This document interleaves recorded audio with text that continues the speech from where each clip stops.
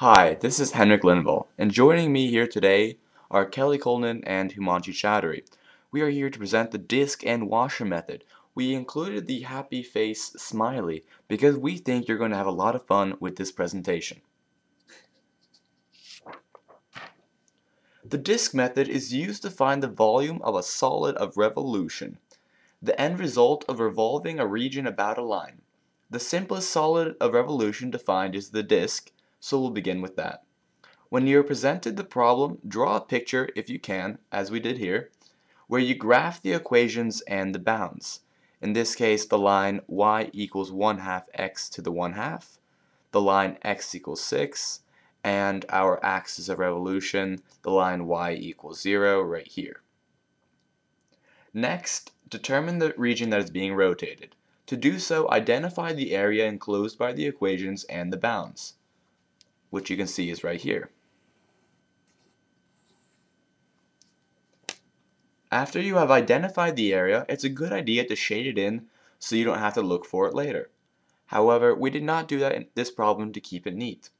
Next, determine whether the axis of revolution, aka the line you are revolving the region around, is horizontal or vertical. In this case, it's horizontal, the line y equals 0, meaning that the integral will be in terms of x. We will get to the vertical case in the next slide. Now that you know that your integral will be in terms of x, you can set up your equation. The volume of the solid, right here, volume of the solid, equals pi times the integral from a to b r squared dx. R, right there in the first line, is the distance of the graph from the axis of revolution. In this case, r is equal to 1/2 x to the 1/2, or 1/2 times the square root of x.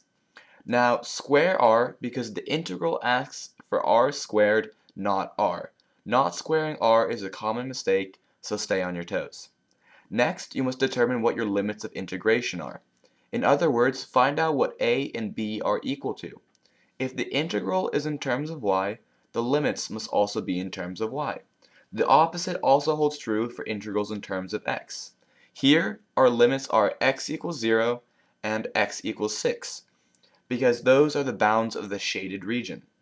Now solve the integral and evaluate it from the range 0 to 6, making sure that you take the top limit of integration first, and then subtract by the bottom limit of integration, as we did here. Then you will find your volume of the solid to be 9/2 pi.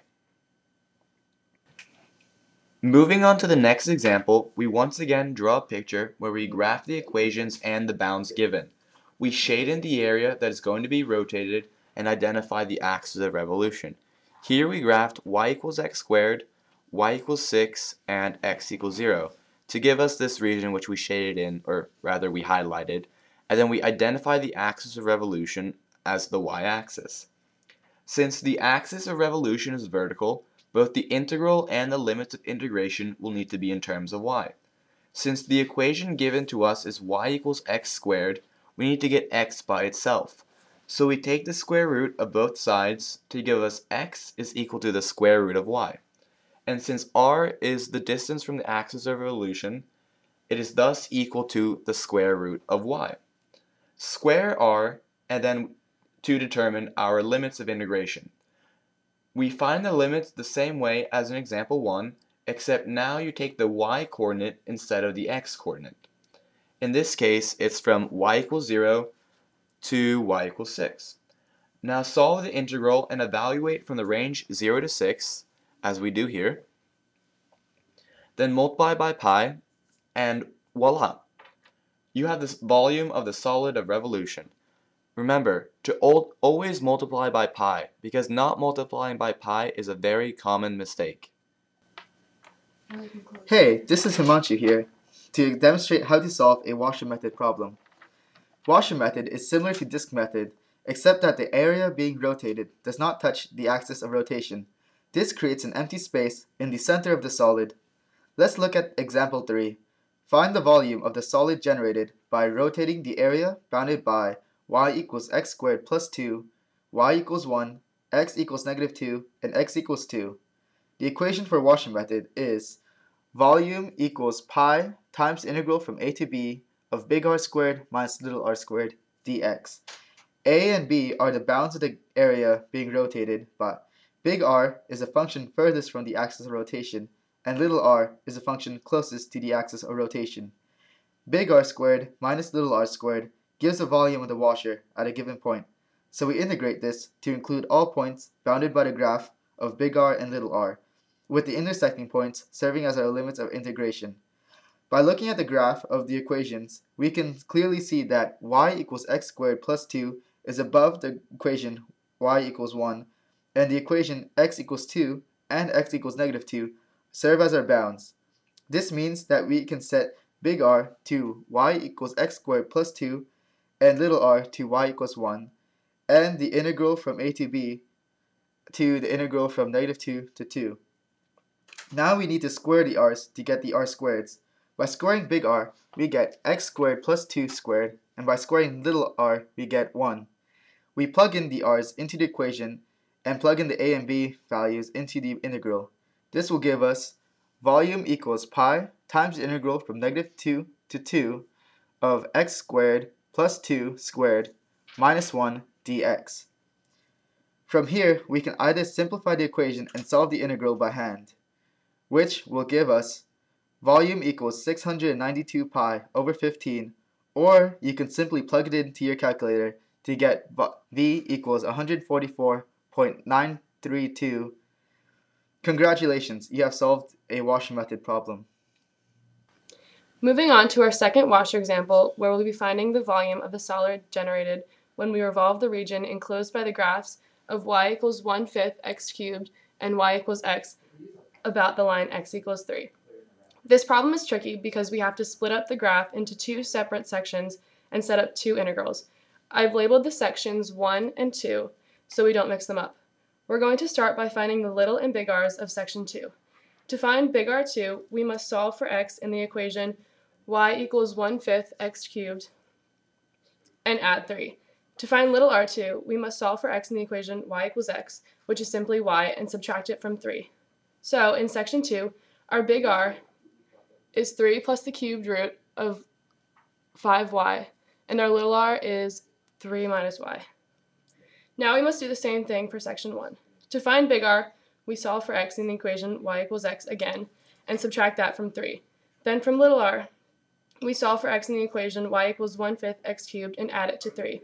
This gives us big R1 equals 3 minus y, and little r1 equals 3 plus the cubed root of 5y. Now that we have all of our r's, we must find the limits of integration. To do so, we will find the intersection points. Plug the given equations into your graphing calculator, then the intersection points will be your bounds. The bounds of section 2 go from negative 2.236 to 0. The bounds of section 1 will go from 0 to 2.236. Now that we have our bounds and r's, we set up our integrals. We will be adding the integral of section 2 to the integral of section 1. So volume equals pi times the integral from negative 2.236 to 0 of big R squared minus little r squared plus pi times the integral from 0 to 2.236 of big R squared minus little r squared. Be sure not to mix up the r's and make sure you use the respective ones in each integral. Now, go to Math 9 on your calculator, plug in your r's, and the volume will come out to be 160.099. Now I have the pleasure to introduce H Money and H Money number 2, a sensational rap duo who is taking Eastern Europe by storm. H Money! H Money 2! Calculus! Calculus! Henrik and Himanshu in the house. Learning calculus leaves us without a spouse. So we dove into this project expecting some respect. First read your give it info, then draw it in your own window. Don't mess it up with your algebra skill, or else your attempt will make Ledford ill. Find the region that is being rotated, verify the bounds and that it's shaded. What are you rotating that region about? Go back and check it out. If the line is y equals a value, keep your formulas in terms of x. But... Please don't argue. If it's x equals a value, your formulas will do the contrary. In terms of y, will keep us merry. Next, it's time for the integral. Not difficult unless you're dull. So listen up, insert a pi before your integral. Outer curve equals big R. Inner curve equals little r. I hope that wasn't too bizarre. Big R squared minus little r squared. Now the inside is prepared. Find the two limits of integration by the points of intersection. If non-existent, take the given bounds from the problem, and then you are done. Careful. Make sure the limits match what's inside. X with x and y with y. To find the volume, solve the integral, and boom! Evaluate from the range A to B. Top limit minus bottom limit, and you're free. That was easy, don't you agree? Washer method is the way to go. It's like the disk method, but with The O! Remember this equation, or you're a fool. Volume is equal to the pi times integral from A to B r squared minus little r squared. Knowing this makes you really cool, as evidenced by the pretty lady. Not a tool.